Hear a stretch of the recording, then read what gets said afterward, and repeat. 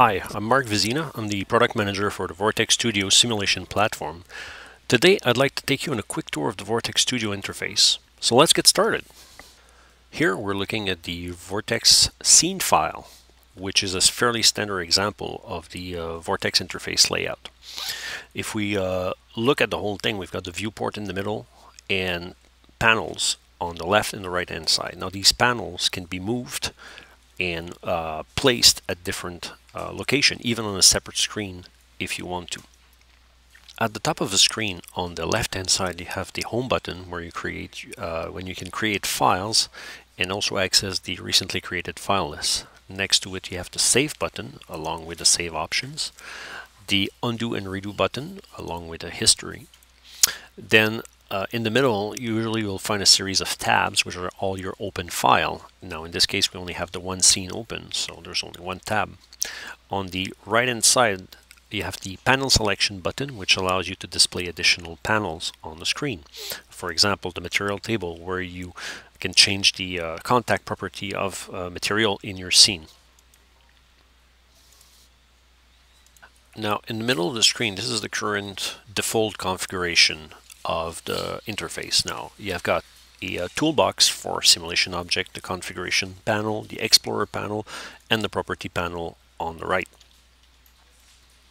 The toolbox panel contains your various simulation objects. Using them is as simply as selecting the required object and drag and dropping it into the scene. The configuration panel allows you to create multiple variants of the same scene or mechanism without having to have a separate file. For example, here if I unselect this, I move to the default configuration with a spreader and no truck. It's as simple as clicking on the button to see the changes that have been made to the scene to add the truck to the scene. The Explorer panel shows a hierarchy of the various objects in your scene or your mechanism. Now you can open the folder to access additional objects. You can also drag and drop object into a new folder or new position, whatever is best for your workflow. The property panel is used to examine the various values associated with each simulation object. For example, here I'm looking at the property of the sky dome, and I can modify the cloud cover, for example, simply by changing a single parameter.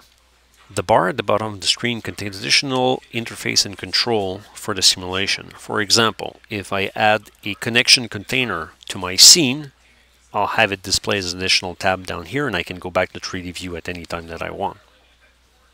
In the middle of the lower bar, there are the simulation control.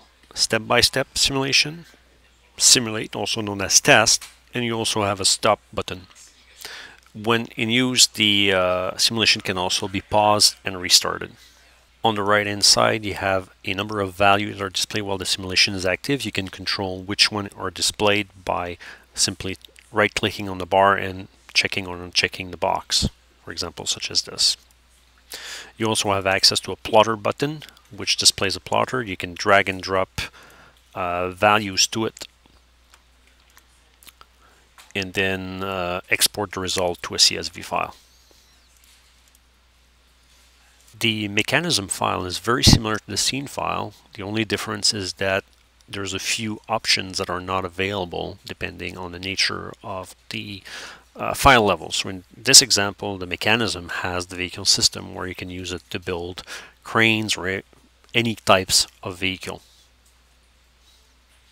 The assembly file is a bit simpler in terms of layout and interface. It only contains basics, such as allowing you to create empty parts and collision rules, and constraint, which allow you to attach parts together. But otherwise, it works the same as the scene or mechanism file with an explorer panel and a property panel that is used to display the property of the object that you have highlighted.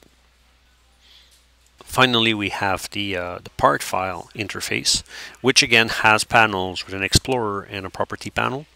This one has the various collision geometry that you can apply to an object, and you can again drag and drop into the scene and then move them as required. And again, for each collision geometry, the property panel will give you the material, whether it's enabled or not, and at the part level you can control additional parameter and geometry.